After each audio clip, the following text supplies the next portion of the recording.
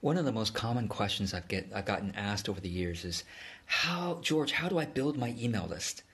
Now, you may have thought of that question too. You want to grow an email list because you've heard from other marketers that that's the thing that you're supposed to do, right? Because your email list supposedly is the one most important asset in your business. It's the most reliable way to stay in touch with your audience, etc., etc. Well, I'm here to break that myth and share with you what my experience has been, and not just my own, but having coached hundreds of business owners and taught thousands of people over the years.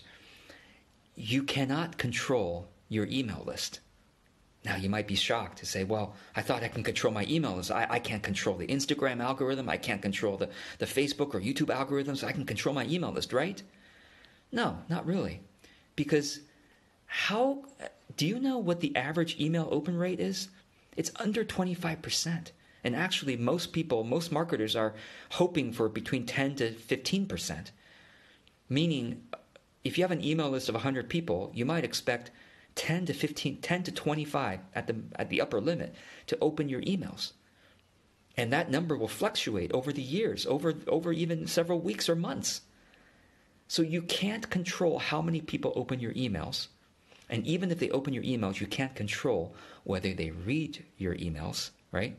And even if they read your emails, you can't control whether they care about your message. So none of us really want an email list. What we really want is an engaged audience. That's what you really want. You want people who are right for your services, who care about your message. That's really what you want. And so let me tell you how to do that.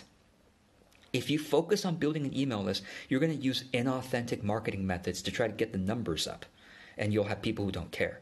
So instead, switch your mindset from building an email list, building the numbers, to building an audience of people who care. So there's only, let me tell you what you can control. If you can't control your email list, you can't control the Facebook algorithms or whatever algorithms.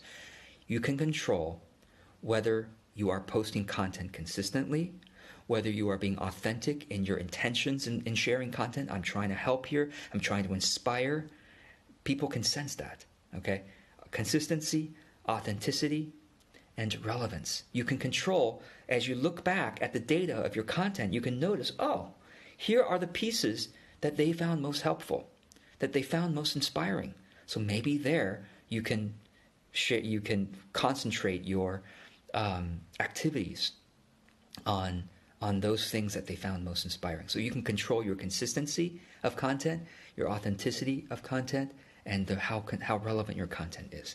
That's what you can control. And if you control those things, if you keep improving those things, then you build an engaged audience wherever they are. So that's the other point I want to make, is instead of forcing people to join your email list to get your best free content, do what I do. I give my best free content wherever you are.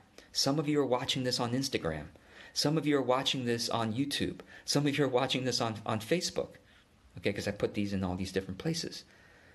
I show up where you are consistently so that I can keep on connecting with you and sharing with you a message that's hopefully inspiring and helpful.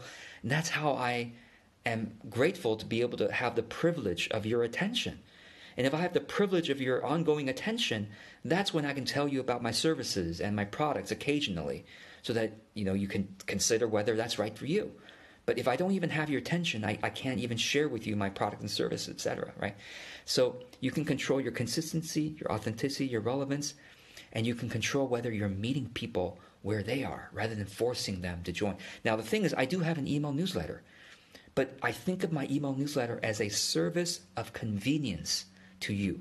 You might one day come to my website and say, oh, I can also get email reminders of George's best content. Great, I'll do that. I prefer that. But it's only for people who want that, right? To want that reminder. But for everybody else who doesn't join my email list, I meet them where they're at, right? I give my best free content that way. So I hope this is helpful and helps you to kind of shift your mindset on this stuff, and hopefully helps you to build a more engaged audience that's ready for your services and your products. Okay, I wish you well.